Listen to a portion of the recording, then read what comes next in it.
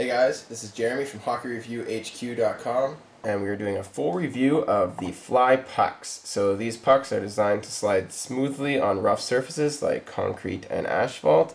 And there are 3 pucks in the Flypuck family. That's the 8 ounce, the 6 ounce, and the 4 ounce. Each puck has a different purpose, but we'll get to that later in the review. Right now, let's take a close-up look at what you get.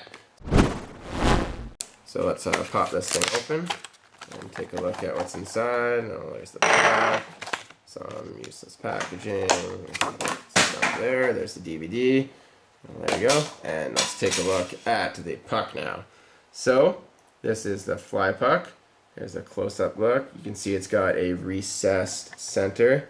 So that is to eliminate contact points with the surface. So basically it makes it slide easier. If only this part is touching, then there's less friction. So yeah, there we go. And this, yeah, that looks like a sticker, which it is. So I'm guessing that would come off in the rain. Take a look. This is the material. See how close we can get in focus. So you got like a seam right there. Hopefully it doesn't break apart. That's the plastic, nice and hard, and you can't really chip away at it or pick at it, so that's probably a good thing. But we'll see how it actually holds up on the pavement. And there we go. We'll do a little slide test on the table. Slide's alright. And the full review, of course, will be on the road, and we'll take you out there right now, and we will review this puppy, and we'll show you the purpose of each different puck and how they actually work. So let's go out to the road and test these things out. First I'm going to show you the Flypucks on the smoothest surface I could find. Hockey shooting pad. You can see our full review for that on the website as well. So this is the 4 ounce Flypuck.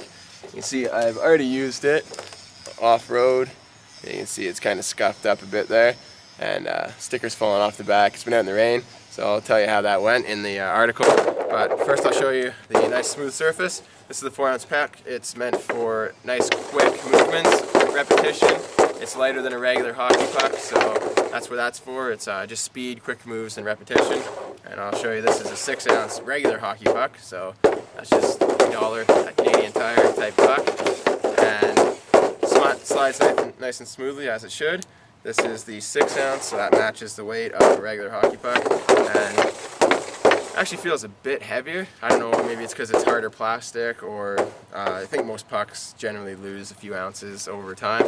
So yeah, it does feel a bit heavier than a regular puck, but still slides nice and smooth on there. And this is the 8 ounce, so that is for building your stick handling and shooting muscles, because you can also shoot with these things.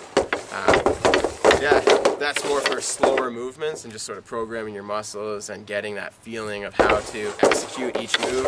So if you want to practice a certain deke, do it slowly first with the weighted puck, then move down to the next one. So that's sort of the system, how you can use the Flypucks. And now I will show you the Flypucks on not so smooth surface. So here's a not super smooth surface. It's pavement. And this is not the really smooth pavement. It's sort of got that sandpaper feel to it. So it's a bit rough, but there's no real bumps or anything like that. So nothing to really interrupt the slide. This is the 4 ounce Flypuck, and you can see you can put a little spin on it, stick handle fairly smoothly, and it doesn't bounce up or anything like that. And I think there's not a lot of vibration, so that doesn't cause the Flypucks to flip over. This is 6 ounce. Once again, still stick handle fairly quickly with it, without it flipping up. And this is the 8 ounce. This is the weighted one. Slides nicely, no problems there. Oh, there you go. So there you go. The Flypucks slide nice and smooth on not so rough pavement. And now I'm going to show you a rough surface with lots of bumps on it. This is the last surface I'll show you how the Flypucks work on. You can see it's a very rough surface. It's got like lots of raised bumps and rocks and pebbles and stuff like that. This is your typical school blacktop. And so yeah, this one's very bumpy, should add lots of vibrations, and that's the roughest surface that I'll show you how the Flypucks work on. So first we'll test out a hockey puck, which, wow, that's just terrible. It doesn't even go smoothly, it bounces all over the place. So hockey puck is just out of the question. We'll go with the 4 ounce Flypuck, which, I mean, it slides. takes some coaxing. It does, you can see it kind of bounces around right there. So you can still use it. It does bounce a bit, so I think that's just because of vibrations and stuff like that. We'll go with the 6 ounce. That actually seems to slide a bit better than the 4 ounce. Maybe it's got some more weight, so it's not as bouncy. So that one is actually working not too bad. Still flips up, and we'll go with the 8 ounce. And this actually heavy one works the best on the rough surface. I guess the heavier it is, the less it's going to bounce around. So yeah, it's not really spectacular, but you can use it. I guess your best bet would to go with a nice smooth surface, and you can also use these for shooting, so I'll show you what shooting is like with these things and take a look at the material and how it holds up. So I don't have a hockey net out here, so I'm just going to be shooting up against this wire mesh, the baseball diamond. Be creative, right? So first I'll just take a shot quickly with each weight. So this is the 4 ounce, just a wrist shot. That feels pretty light. I really fling it at the cage. This is the 6 ounce. That feels pretty nice. Similar to a puck, maybe felt a bit heavier. And this is the 8 ounce one, which is supposed to build your shooting muscles. Actually, I really like how that felt. Yeah, you can definitely feel it's way heavier than a regular puck. And we'll take a few more shots and see how the material stands up. And I'm going to aim for those big, thick posts and see if we can do some damage.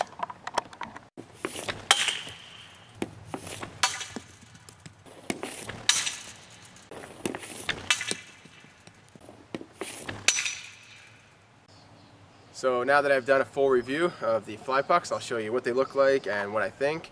I've been testing them for about a week, even though in the video it looks like only a few days. But I took them out before and did a lot of stick handling, a lot of passing, a lot of shooting. And just recently I showed you what it would look like if I sniped the posts. So that's just simulating hitting an actual goal post with the Flypucks and how they would hold up. So I'll show you what they look like now. I'll step aside here. So this is the 4 ounce. You can see it's fairly scuffed up, still usable and everything like that. The sticker's worn out. I left it out in the rain, so yeah, the stickers don't last long. You can see right there, there's a crack that happened when I hit the post. So you can still use it, but it doesn't look like it's going to hold up much longer. So that's the 4 ounce, that's the lightest one. So I don't think you should shoot with these pucks unless you are just shooting into a mesh or something. So if there's a hard surface like a post, probably going to break it. There's like a dent right there as well. So yeah, that's just one shot. I mean, I shoot about 50, 60 miles per hour with my wrist shot, probably close to 50. But so yeah, if you shoot hard, don't shoot them in the post. This is the blue one. Sticker's coming off again in the rain. I didn't use this one quite as much, so it's not as worn as the other one. Hit the post a few times with this one, but it didn't break, so this one's still good. There's just a few marks on it, nicks and stuff like that. And then this is the weighted one, so the 8 ounce. This one I think took the most amount of damage, so I nailed the post there. I actually hit a regular goal net there, the post, and it's dented and broken a bit. This one I shot it up against the wall that you see behind you, and it took a big chunk right off of it. So definitely don't shoot them against walls. There's another chip, and there's just like a few dents and scuffs. So there's a big dent. That's when I hit the post just earlier, and there's another dent right there. So yeah, I'm saying this material probably isn't made for shooting against hard surfaces, but yeah, you could shoot it against if you have like a big net or something like that. And yeah, now I'll just tell you about what I think overall of these. So this is my overall view of the Flypucks and just what I thought of them throughout the review. First I'm going to cover what I wasn't too happy with, and that would be shooting. If you have a good shot and you hit something hard like a goal post, forget about it. These things are going to chip, they can dent, and you can also crack them. So just a heads up, if you have a good shot, you can still shoot with these things, just don't hit anything hard.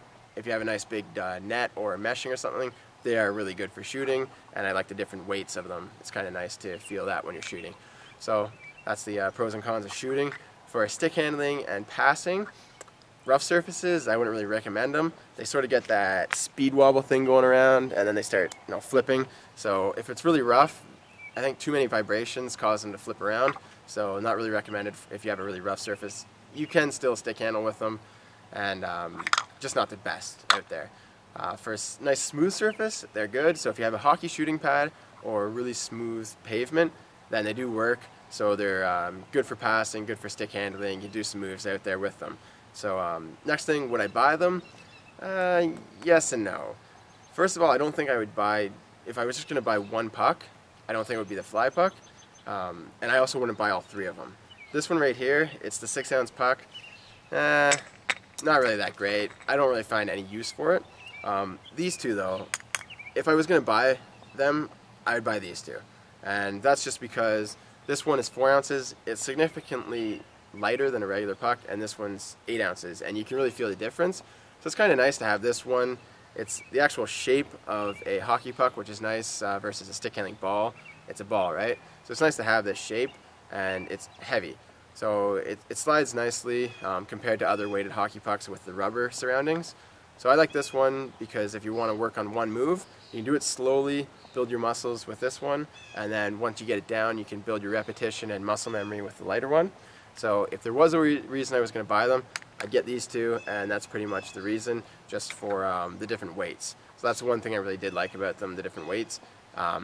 If you want a puck purely for stick handling and passing, I think there is a better product out there, so I wouldn't get the Flypucks. But yeah, if you want just something different, you know, switch up your stick handling routine, then the Flypucks would be good for that, just practicing some moves. And that's my overall view of them. If you want to set up a set of Flypucks, or if you want to get all three, then head over to our website, and we have a lot more reviews and tips out there for you. So thanks a lot for watching, and don't forget to subscribe to our videos and to our blog.